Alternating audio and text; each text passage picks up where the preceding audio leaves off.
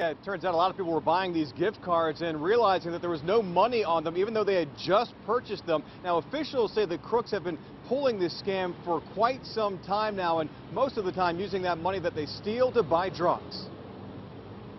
26-year-old Alexander Rodriguez is allegedly the mastermind behind this scheme, creating fake Giant Eagle gift cards and ripping shoppers off for at least $21,000 in just the past month.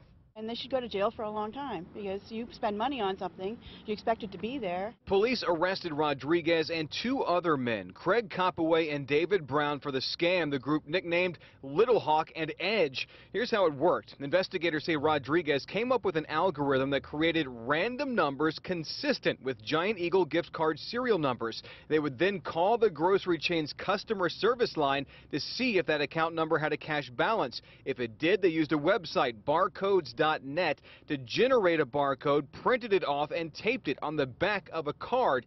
Then they took that card into a Giant Eagle and bought clean, legitimate prepaid debit cards. That also meant that some customers who purchased gift cards at Giant Eagle got cards that were already wiped out. And then what do you do? I mean, where is your recourse if somebody's already used that number? Authorities say Rodriguez has carried out this scheme several times in the past and used some of that stolen money to buy crystal meth. Now, again, in this most recent scheme, police say that they stole about $21,000. The last time they were arrested, they had stolen about $31,000. And one of the people involved in this scam told investigators he believes they've stolen around $300,000 total. Reporting live at the Allegheny County Jail, Bob Hazen, Pittsburgh's Action News 4.